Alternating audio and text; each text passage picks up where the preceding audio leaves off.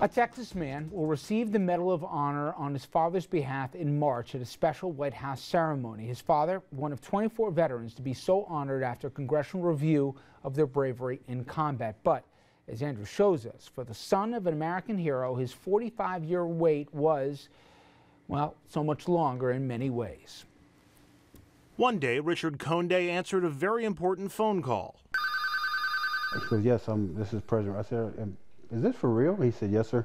Don't I sound like Barack Obama? And I said, yeah, you sound just like him.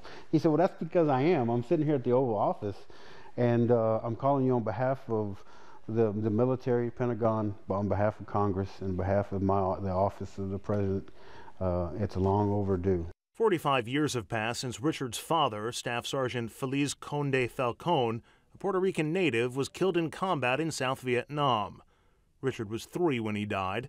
For the majority of his life, he felt fatherless. But unbeknownst to Richard, for nearly 20 years, his father's radio operator and best friend Les was searching to get in touch with Richard. And thanks to today's technology, they finally connected. Les is my hero, okay?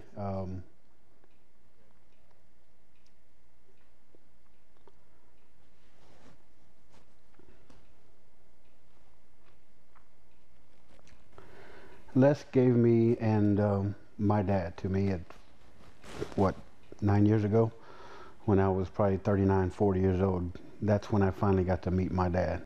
Les told Richard about the jokester and prankster his dad was, but the very first thing Les told Richard was how his father died.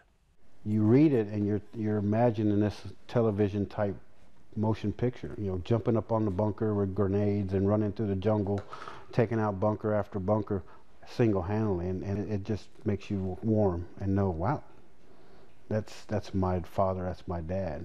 For Richard, 45 years was worth the wait for his father's story to be told. Les has given me some of that, but Washington's going to be the culmination and the final full circle. As I mentioned today, February 24th is his birthday, and he would have been 76.